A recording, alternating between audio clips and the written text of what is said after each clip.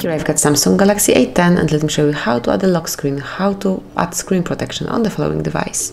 So at first let's open the list of all applications, then find and select the settings, then click on lock screen, and now pick the first tab, which is screen lock type. And it's time to select swipe, pattern, pin code, password, or none of them. You can also use face, but I will pick pin code. And now let's enter the pin code that you would like to have. It can be 1, 2, 3, 4. And click on continue. Now you have to enter it one more time for confirmation. Click on OK. And that's it. It has been set up. You can also select the notification content that you would like to see. You can switch it on and off, and if it's on, you can select the view style. It can be icons only, detailed, all brief, and I will pick the third option.